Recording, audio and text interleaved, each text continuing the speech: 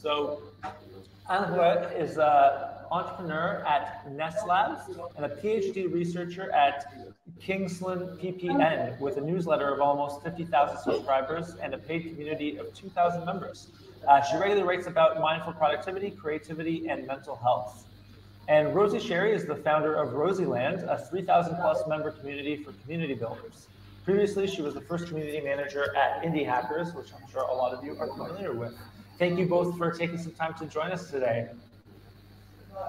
Thanks for having us. Thank you for having me.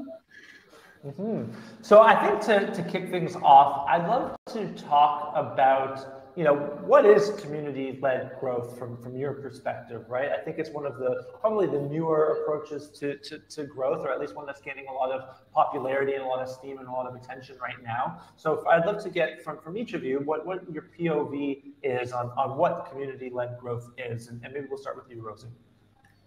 Okay. I think I like to describe things in simplistic ways, and I think community-led growth for me is just like working with your people, but like truly working with your people and listening to them and figuring out their needs. It's almost like instead of like product discovery, you have community discovery. So you're kind of like wanting to take a deep research-driven approach, but really focusing on your people. And not jump into assumptions as to what people need or want. And it's hard. I think it's hard. I don't think anyone's quite figured it out yet, personally, but it's definitely kind of a growing niche or specialism. And how about you, Anne-Laure? I'd say that it's, in addition to what Rosie said, it's more resilient way of growing your business and your company, in the sense that if you look at audience-based growth, it's very much a one-way communication channel where you have this kind of like central node, whether it's the community lead or a marketer, a founder, a thought leader, influencer, whoever is that central node that's basically broadcasting their thoughts and their ideas and their product to other people. Whereas with community-led growth, you have a network where instead of being this one-to-many communication way, it's this many-to-many kind of network, which means that even if you remove one of the nodes, you're still going to have value that's being organically generated by the fact that you're not just broadcasting, but you're fostering a community where there's this many-to-many communication. So it's, a resilient approach to growth in my mind. And in your mind, who should be leading community-led growth for an organization? Like it's not an obvious role, at least as of yet, right? Is it a community manager that should be kind of stepping into that seat? Is it somebody from the marketing department? Like who should be kind of taking ownership of that approach to growth in your mind? And if you want to add to that too, like what kinds of skill sets do you think that person should have? I don't know about like, smaller companies like mine, in the sense that it's just the founder doing everything. But I remember that when I was working at Google, I used to do community management there too. And it was incredibly difficult. It was 10 years ago because it was considered a separate role. You were doing community management and that's it. And so someone who was head of marketing was not doing community management. Someone who was doing PR was not doing that. People who were working on product were certainly not touching the community, even though a lot of amazing and useful feedback was in there if they had looked. So it was very interesting how community was living in a silo at the time. And I think things have changed for the better. We're not there yet, but when I talk to friends of mine who are still working at bigger companies in roles that entail managing communities, I think there is an understanding now that you cannot have this one person who does community, it has to be something where everyone contributes and everyone knows what's going on and everyone learns from what the community has to say in order to improve the product and the whole business. Rosie, anything to add to that? Yeah, I can add to that. Everyone we talk to, especially like on my kind of Rosieland work, everyone has like a different opinion of where community should sit. And I think, you know, it's at the end of the day, it's like it should sit where you can have most impact to some extent, and perhaps not get too carried away with having like a VP or like a chief community officer. It's definitely been a trend in the past couple of years, like more roles coming up for VP of community and chief community officers. There's also a trend of just like community having touch points with all the departments. So it kind of sits kind of on its own, but like with the recognition that community impacts product, it impacts marketing, it impacts product research, and sales. It impacts so much, and it can provide so much to the company and to the products as a whole. If we're talking like small startups, quite often you can't like have your own community person, but I've kind of started calling myself a community executive officer. So it's like I'm the founder, but I'm the community-minded founder, right? And I kind of had that role in my previous business that I founded, and I kind of think it's important. Like instead of like, if you really want to be community-led, you have to have it, in my opinion, a deep understanding or someone really leading with community, and being able to make decisions about community and not being like disregarded. Because when you're disregarded about the work you want to do, it's really hard to make an impact. So having, I guess, like a community executive officer is like, in my previous role, I was the community-minded person. I was making all the decisions, but I made all of the decisions with community in mind. That was always like top of mind. And I'm not sure like all CEOs at the moment who run community-led companies think like that. They often thinking like too transactionally or not really giving back to the community. So yeah, I'd love to see more community executive officers. Pretty cool. Yeah, I'd love to double click on that, and you know, speaking from a founder's perspective in particular, you know, community-led growth is a bit of a hot topic right now, right? And so it would be easy for someone to say, hey, maybe that's our growth channel. You know, maybe we can just go into community-led growth.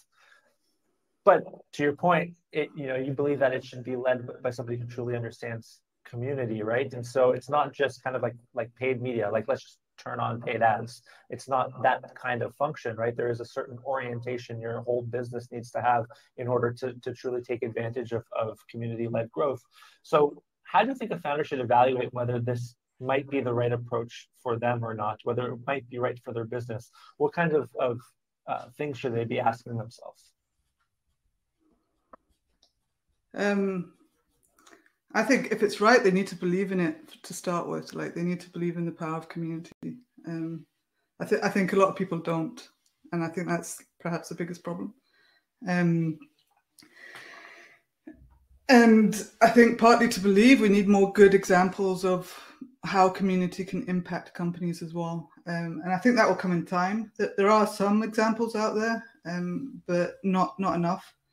And I kind of hope like the next kind of, I guess, 5 years will kind of show us some more examples. I'm hoping like some companies can really dive into like the power of community, because it's special. It can be really special. What might some of those reasons to believe be? And then I'd love to get your take on this, Anne, as well. The belief that it could bring change. I believe that community is more powerful than marketing and growth. The belief that just like working with your people, they can give you 10x, 100x more value if you treat them well. You know, really trying to like tap into those kind of things. It's like like with my previous company, Ministry of Testing, that I founded, is like I'd never had a salesperson. I never had a marketing person. It was all just community focused. It was slightly scrappy.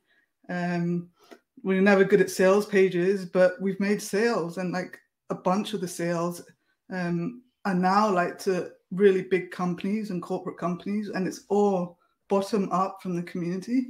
It was the community people going to their training departments, their HR departments, and asking for budget to come to conferences, without a salesperson, without SEO, without proper marketing, so to speak. But we still did a lot of marketing type things. We did a lot of social. We did a lot of emails, and yeah, I guess that's the power. Is like you can save so much money, right? But it's like I just think we need more examples. Perhaps it goes back to that. I would add to this that you need to believe it, and it needs to be honest, because I feel like community-led growth is kind of a hot topic at the moment. And so I feel like because of that, a lot of companies just figure out like, oh, we need to do community. The reality is that, as you said, it's not just like doing paid ads. It's actual people. It's that you have in your community, and they're not stupid. So they can tell when you don't really have an interest in really building a community, when you're really just using that to sell a product. So you do need to have value, to be honest about what you're doing here, and for the community to bring something more than just selling them the product.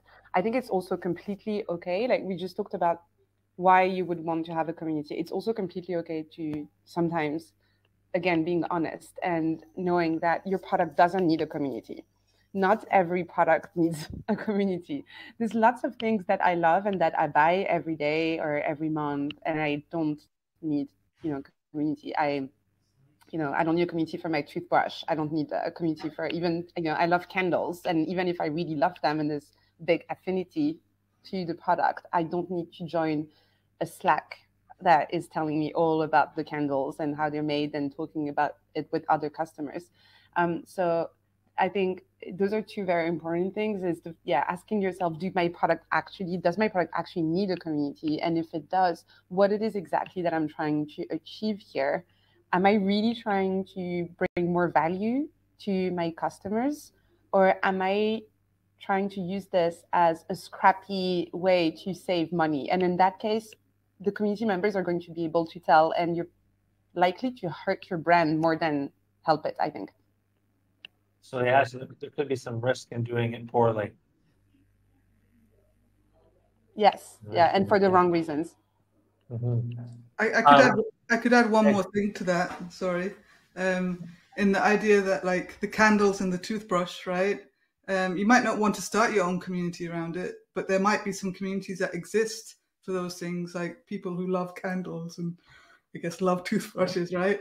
But if you're keen to like invest in community, why not go and support those communities that already exist? And that's a great way to just give back, right? It's like support them unconditionally, or however it is you support them. And that, I think that's what more companies should do, or it might even be like the first step into their community building efforts. It's like, let's get a feel for things. Let's build trust with our people who like candles and toothbrushes, and see where that goes. Because I guess like in community as well, it's like quite often you don't know where it's going to end up. You don't know how it's going to grow because it's so kind of people led. It's really hard to for me, it's really hard to plan 6 months ahead. Even 3 months ahead, I find it's really hard. Yeah, no, I think that's a really great call out in terms of supporting existing communities. If you want to be community led, but don't necessarily either have the resources, the time, the knowledge, the expertise to build your own, or the need to build your own, frankly. And it's often, I think that is an often overlooked angle to community growth. I'd love to get both of your POVs, because I think that this can sometimes be misunderstood, but the nuance and the differences between growing an audience and growing a community, right? Like audience versus community. What's an audience and what's a community? I'll go first. Audience is generally like, for me, it's like more kind of like one directional. So typically it's a company or an influencer kind of having power over the conversation. Quite often there's a comparison. It's like, you know, the audience is the seats facing forward, and a community is like chairs facing inwards. But I kind of think it, you know, that is true, but it also goes deeper than that. It's like, it's about the culture. It's about working with people. It's about collaboration. All of those things is audiences don't generally do that. But perhaps like the biggest thing for me is community gives back to the people. And I think this is perhaps the hardest thing for companies to realize is like, quite often when people build communities, they try to bring in influencers and, you know, grow their community and their audience and all these things. But they're not necessarily investing in the people within the community. And I believe in doing that. And in my experience is that people who show up, that's who you should focus on in community. The people who are contributing. There's loads of ways to kind of support them on their journey. I'll add to that, going back to what I was mentioning earlier about the resilience of the network. I personally went from audience to community, so I saw that change, and I lived through that change myself. And so I had this newsletter, and I don't remember how many subscribers I had at the time, but there was very much, as Rosie said, this seats facing the person on stage, basically broadcasting content, sending a weekly newsletter. And at the beginning of the pandemic, I started having a lot of people replying back to my newsletter saying that they were feeling very lonely, that they were missing the human connections that they had before, and that it was very hard on them. And so that's when I decided to start my community. The reason why I decided to do that is because I felt like, as the writer of this newsletter, I was becoming a bottleneck when it came to delivering value to people in my audience. There was no way I could help everyone. There was also no way I had more knowledge than all of the combined knowledge that everyone had in my audience.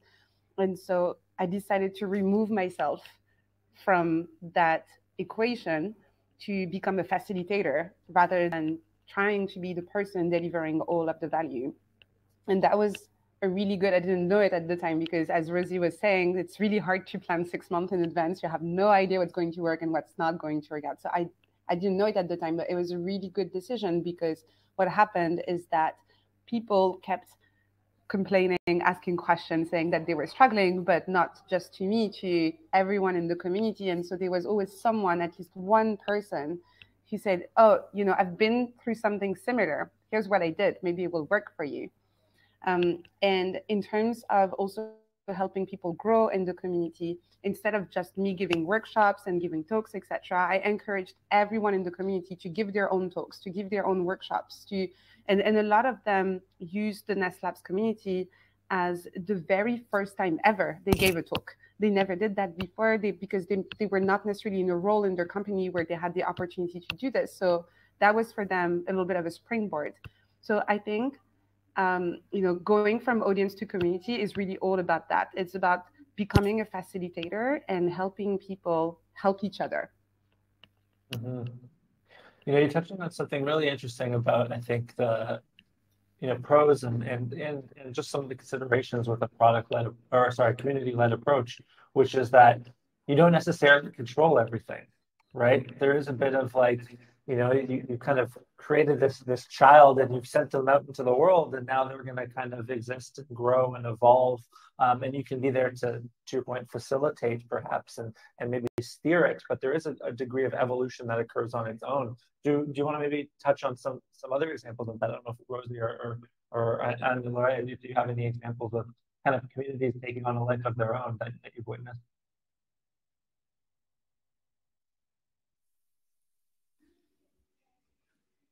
Yes. Ministry of Testing that I ran, we did one conference every year, and then I'm not sure if it was the right decision, but we did it anyways. Over the course of a few years, we ended up with like 9 conferences in 1 year, just because like this was like literally across the globe, before the pandemic, and it was all community led. So we worked with the community. It was not my plan, and in fact, it kind of led me to kind of stepping back a bit. It's like, well, if this is kind of what the community wants, I'm not sure if, it's like, I can't travel that much. It's very hard for me to manage. So I kind of like changed my role a bit because of that. Another example is what we ended up with 100 meetups across the globe, again, pre-pandemic. It was all community led. It started with me just starting one because we were organizing conferences, and I just started a meetup in a location because of the conference. And when people started seeing that, they were like saying, I want to organize my own meetup. And within the space of like 2 or 3 years, we had like 100 meetups happening. The current CEO of Ministry of Testing, grew up through Ministry of Testing. He had his first speaking gig there. We collaborated for a bit. And it's just like, it's like, yes, I was looking for someone to take over, but the fact that it's like it all kind of ended up happening kind of naturally. And when I went to hand over the business, or like step down from like the CEO role, it was actually a really smooth transition, because like, he had already been doing it for 2 or 3 years. In different capacities, but like the community knew him, the community trusted him, and it just kind of worked out really well. And to me, it felt right to hand it over for someone else to run, who was also like committed to the industry that we were serving, rather than trying to hire someone externally who already had the CEO experience. He didn't have that, but he just had the love for the community.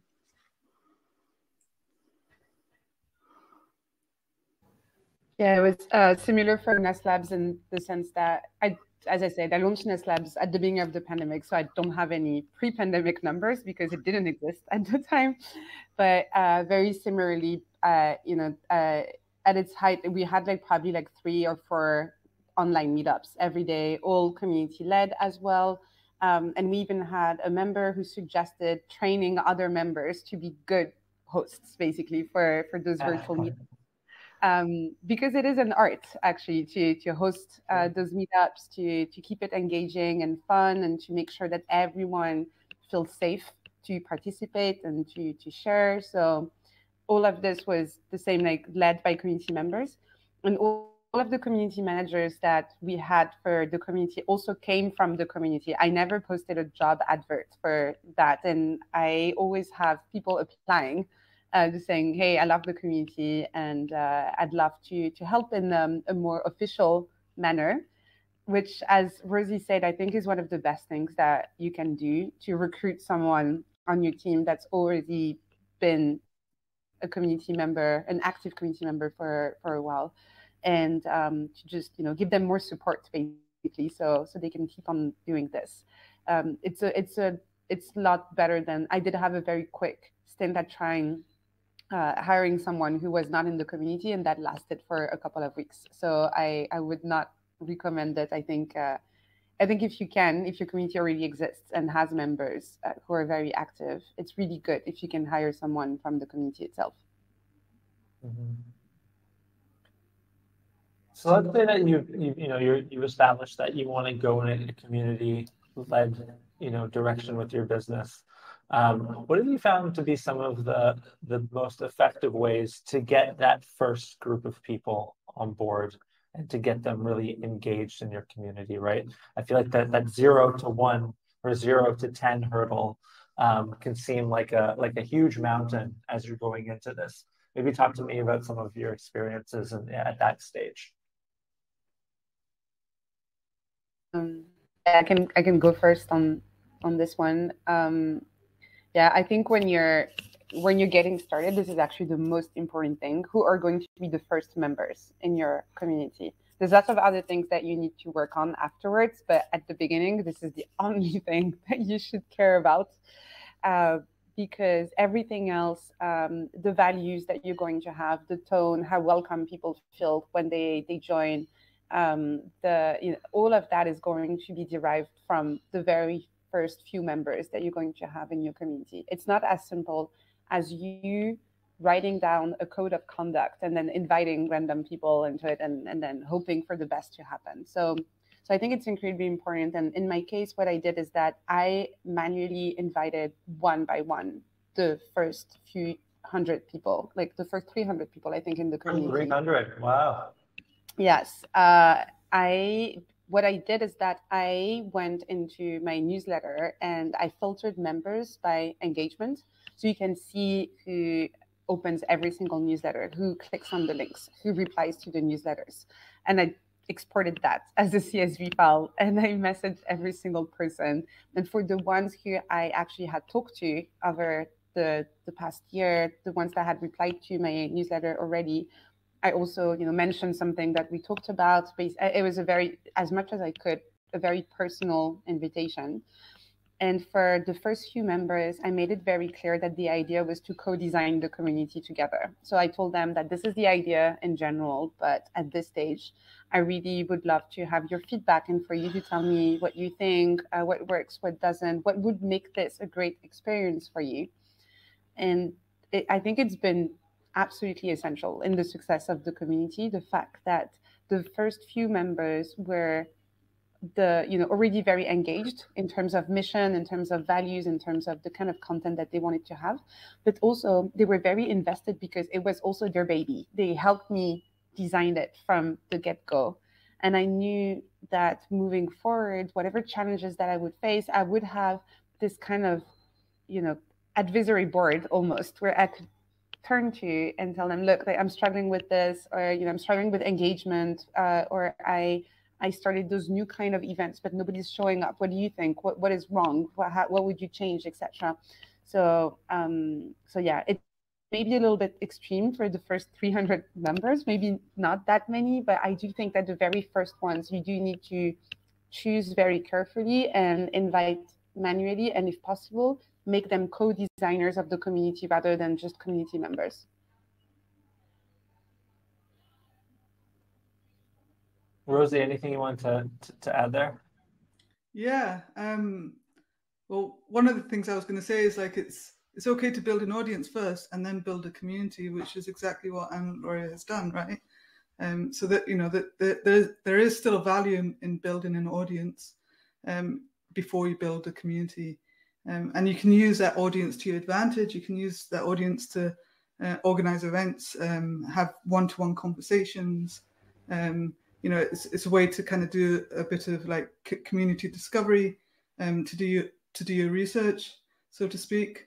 One other thing I'd add on to there is perhaps like really understanding your market. Is like, where do you fit into the scheme of things? Where do you fit within the ecosystem?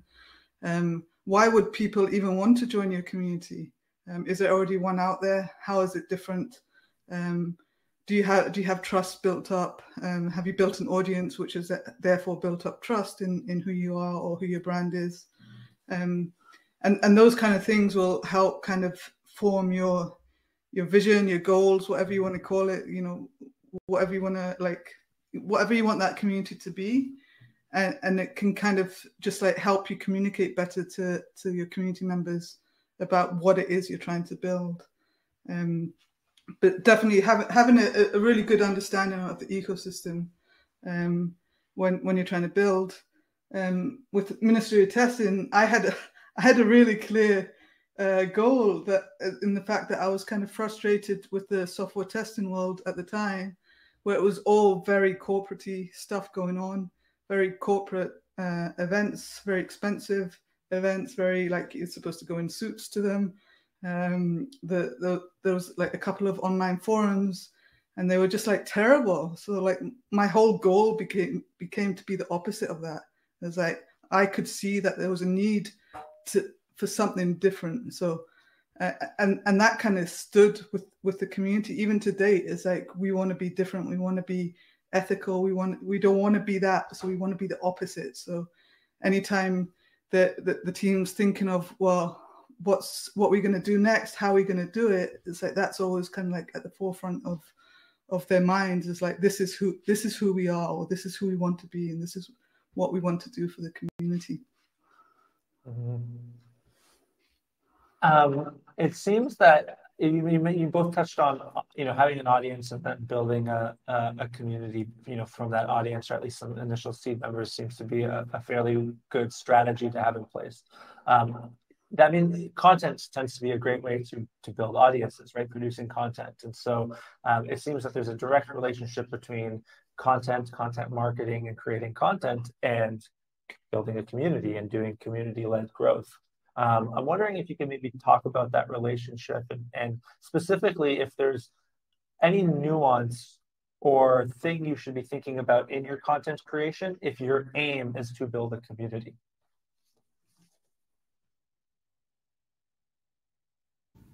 I can go first. I would say that you just need to make sure that your content is as aligned as possible with the kind of conversations that you want to foster in your community. And at the beginning, you're going to be doing that on your own, or just internally, but just with your internal team.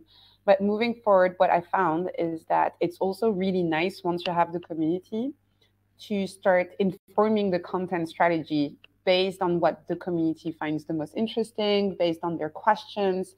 I've seen a lot of people with quite a bit of success on marketing teams turn Q&A sections in their forums into content for their blog. That's doing really, really well, because who needs an SEO kind of like software thing when you know the questions that people are asking? You just look in your community, and every single week there's a person asking the exact same question. So why not create an article that is answering this? So I think what's really interesting when you think about the synergy that you have in between your content marketing and your community is that it becomes this virtuous cycle where your content is helping your community, and then the conversations that the community has about the content, or sometimes the lack of content because they can't find the answer to their question, is informing your content strategy.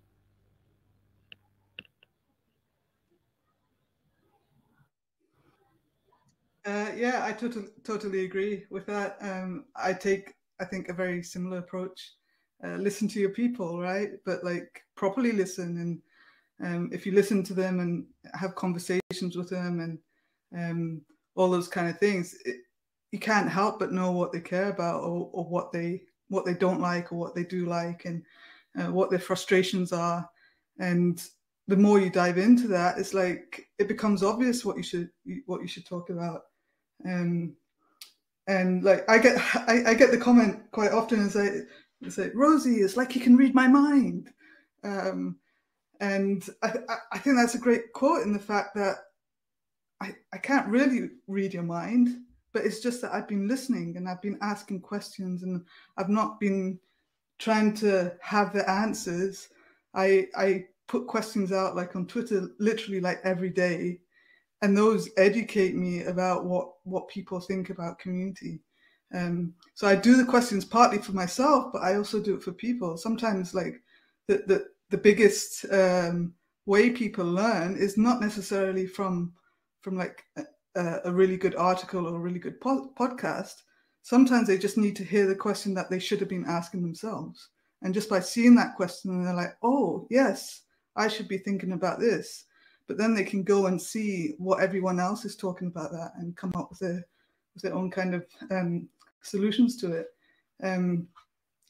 But yeah, it's like, listen to your people. It sounds really obvious, right? But it's like, when people exist everywhere, when your community's on social, when it's on perhaps a Slack or a forum or YouTube, there's so many places that your community exists.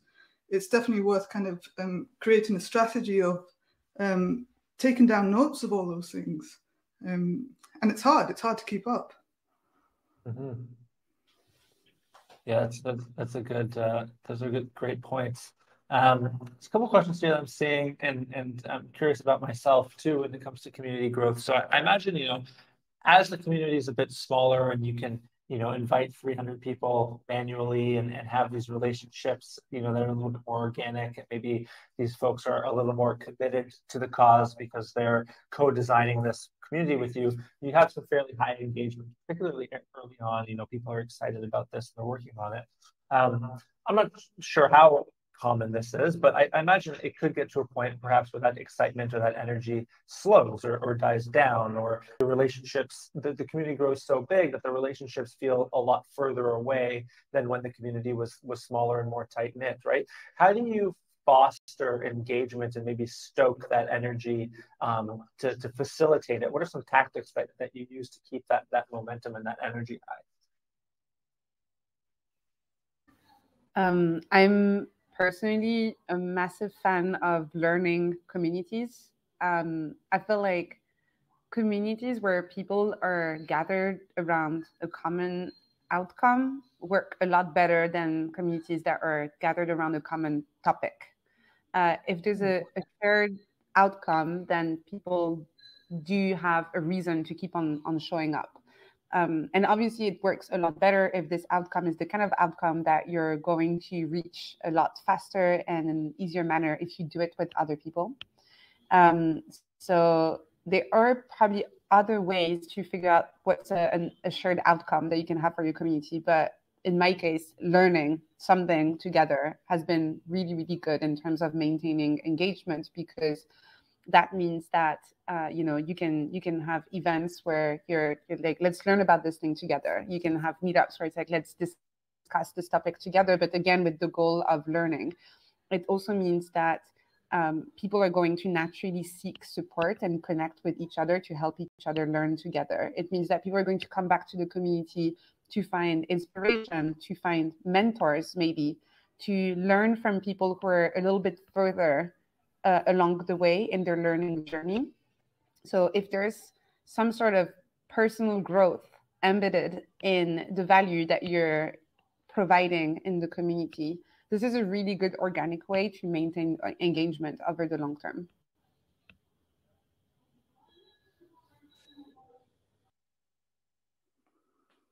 Yeah, I would add to not be worried kind of about the vanity metrics of things. Is like kind of be, don't worry like if there's like a dip in conversations happening, or don't worry about the comments that are appearing. And it's almost like better to be focused on helping people as something to measure or a goal to have. And really what that comes down to is like figuring out how you can help people. So if we go back to like Ministry of Testing, which is like a industry, it's a community of practice, they're all testers pretty much, right? Or they all work in tech and they all want to advance in their careers. So like the best way to engage them is to figure out how to help them advance in their careers. That might be a job board. It might be training, which we did. It's conferences, which we did. It's also like finding new talent and getting more speakers on board and helping people like level up their game from that aspect.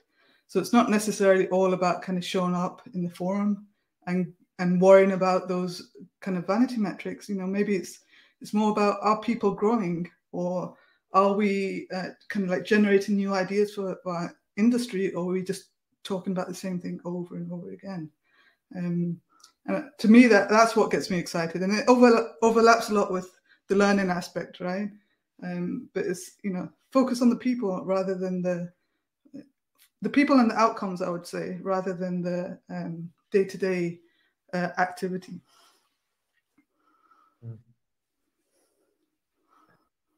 Moderating and trolls.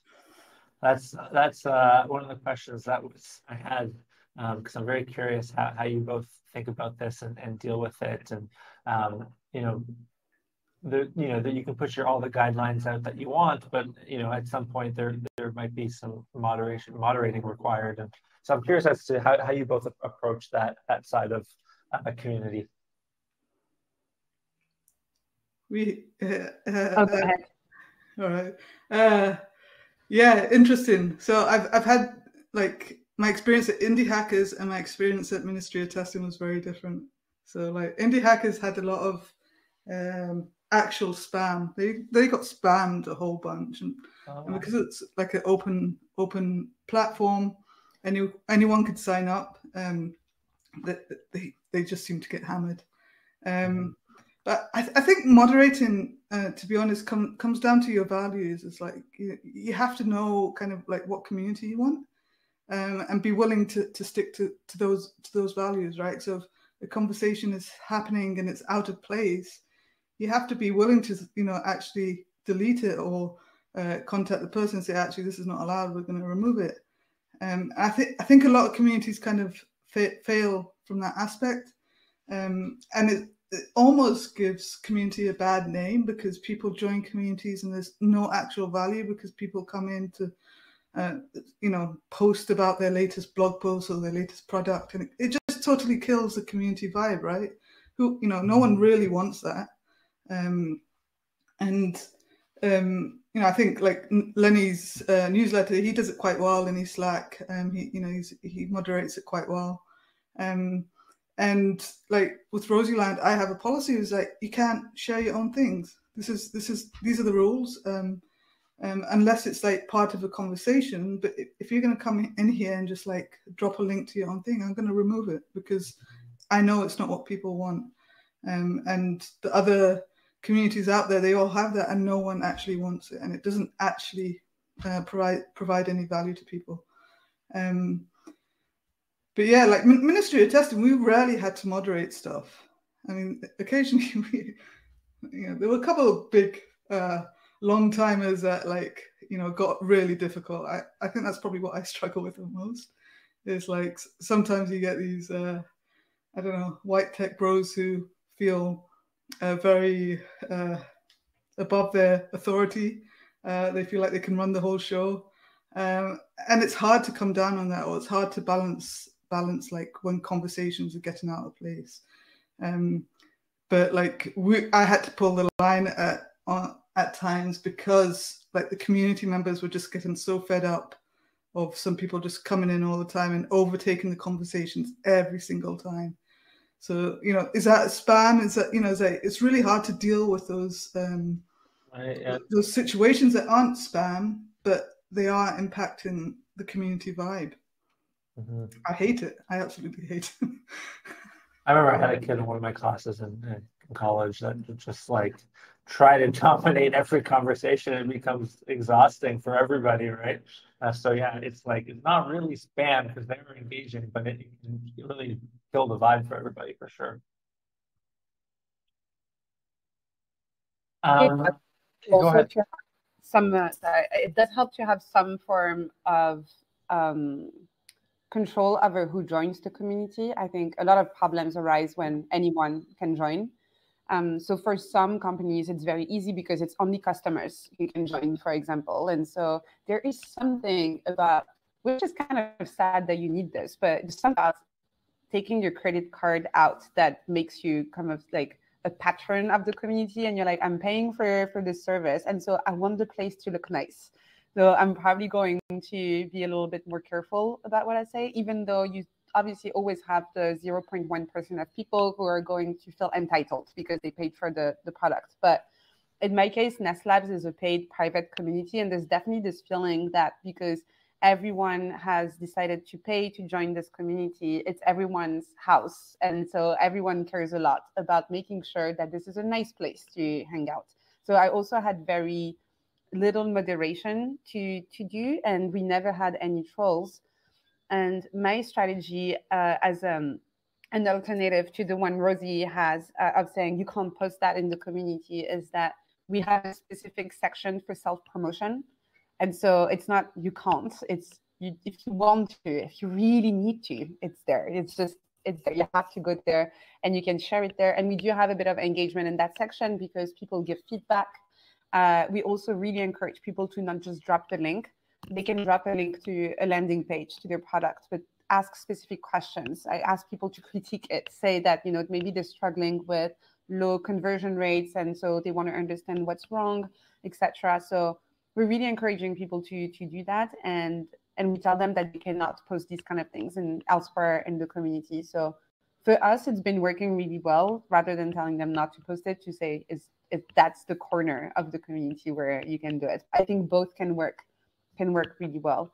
So yeah, I would say, yeah, tell people what they can and cannot do and be very, very, very clear about that. And it does help a lot if you have some sort of control over who is joining your community. Right. I want to switch gears a little bit and talk about community growth.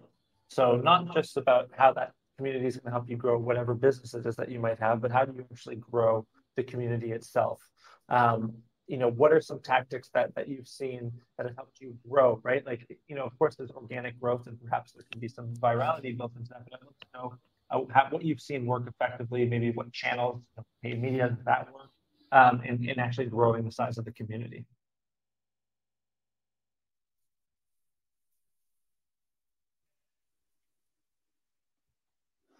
I'll go first.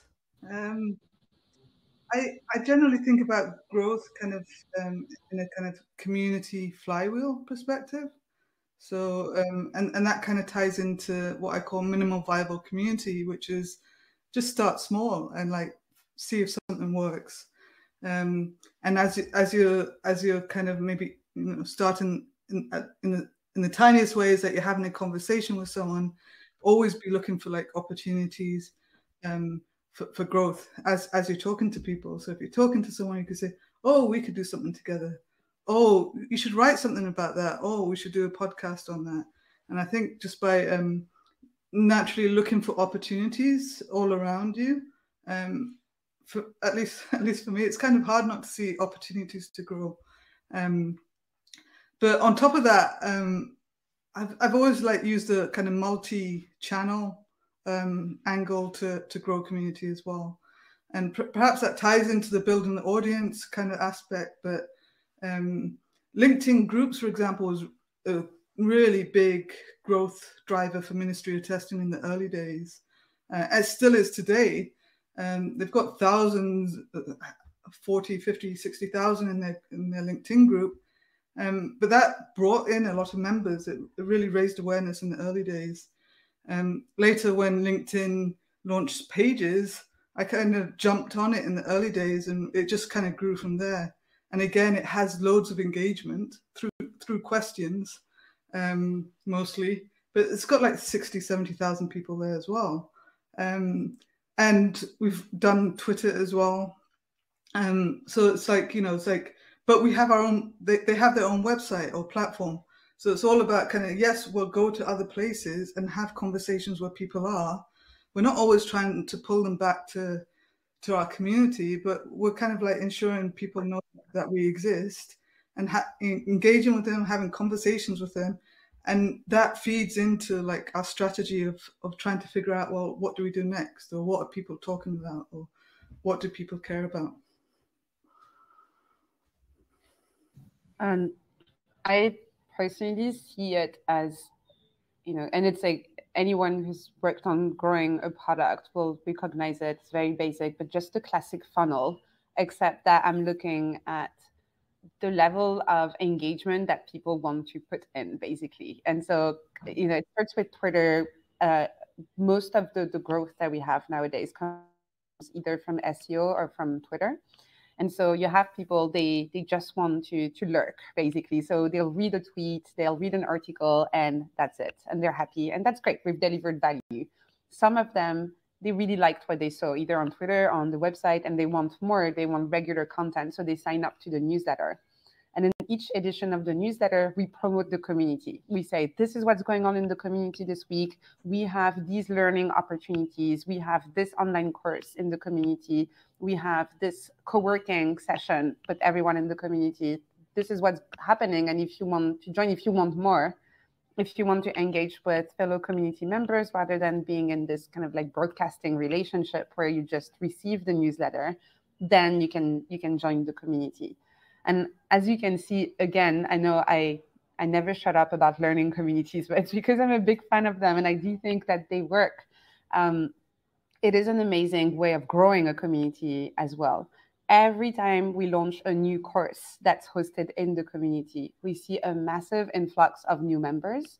And because they go through this learning experience together, they actually connect with each other, they know each other. It creates a stickiness that is a lot stronger than if people were just randomly joining whenever they needed to get a question answered. So it almost creates little cohorts of people joining at the same time and who are at the same stage in terms of engagement in the community and who know each other, recognize each other, and help each other. So it's really helped both in terms of growth, but also in terms of, kind of like nurturing the community over the long term. Great. I really love the effort-based funnel. I think that's a really great way to think through things. I think that's a wonderful takeaway from this. LinkedIn, I know LinkedIn is an incredibly powerful tactic or channel rather that sometimes can get a bad name, at least in like paid media world. It can sometimes be looked at as it doesn't work. But from a community standpoint, I can see that as being an incredibly valuable channel to play on.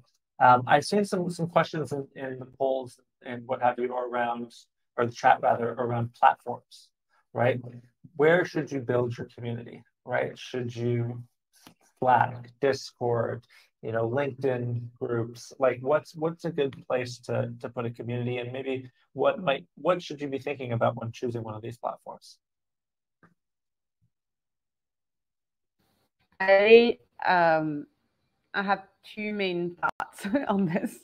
The first one, again, it's kind of linked to the kind of level of engagement that you want, but how do you want people to engage? How fast do you want the conversations to be? How real time do you want that to be? And that's going to have a massive impact in terms of platform. So for example, I hate Slack. I hate it because I have massive FOMO every time it's not open. I feel like there's so much going on that I'm missing things, that it's like, and I know it's supposed to be a water cooler. That's what people tell you, dip in, dip out. But when I'm interested in something, I get obsessed. And so if I can't read everything, I feel like I'm missing the important information. So Slack is stressful for me. And because my, all of the content that I create, my newsletter, the website, etc., is about mindful productivity and mental health at work, it made sense for me to go for a platform that is slower and more thoughtful in terms of the conversation. So, you can reply to a message that was posted 3 days ago. That's completely fine. You can take your time. You can write a very long message, and then it becomes a repository that people can go back to, read conversations that have happened maybe 2 months ago, but they are still very valuable. So in my case, that's why I chose Circle, but there are also lots of other options that are forums like this. They're a little bit like slower, more long form. And then the second thing that I would take into account is, are you actually owning your community or not? And this is the same thing as with social media, where you're renting, versus your newsletter, where you're actually owning the list. So it's very easy way to check that, are you renting or owning your audience or your community, is how easy would it be or how hard would it be to export that community and move it to another platform. And you'll see that if you're, for example, building your community on Facebook, it can be a nightmare to export that community elsewhere. And people have done it, but you need to re-invite people, they need to sign up again, etc. Whereas there are other platforms where it's as easy as exporting it, importing it into another platform, and you do own that list and those members. So those would be the two things. And I'm not saying that it means that you shouldn't do Facebook. It's just that those are the things that I think you should consider, and you shouldn't make that decision blindly.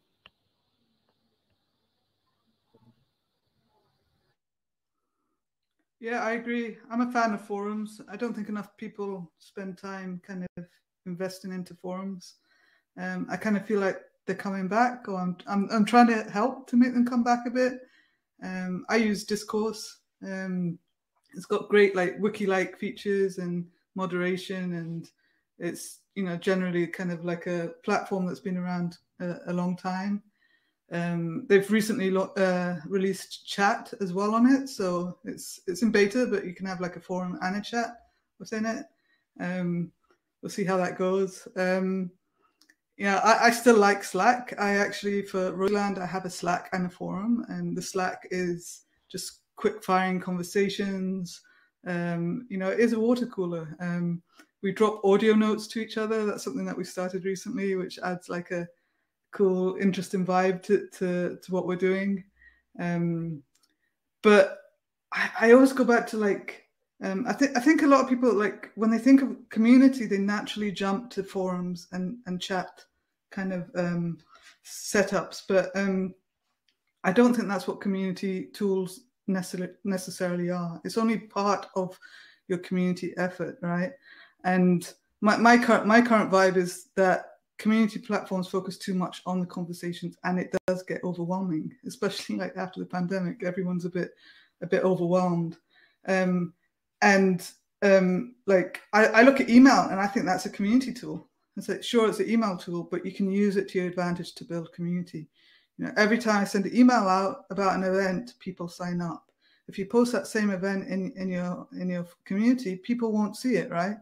So it's really, to me, really it's about choosing the best tool to get the job done, not necessarily about having a place to converse. Because yes, communities converse, but also, like we touched upon before, communities need outcomes. They need people want to achieve certain things. So it's, quite often it's a big messy solution to bring that all together. Which is why I also think there's still lots of room for innovation for community to help members kind of thrive in these spaces. Perfect. Well, we're getting real close to the end of our session. I want to thank you both for sharing all of your wisdom with us here and with the audience today. Rosie, where can folks find you online? And I mean, here's your plug away all the places people can check you out. Yeah, I'm Rosie Sherry on Twitter, or rosie.land is kind of where I write and create and have community around community. Wonderful. And Anne-Laure, where can people find you as well?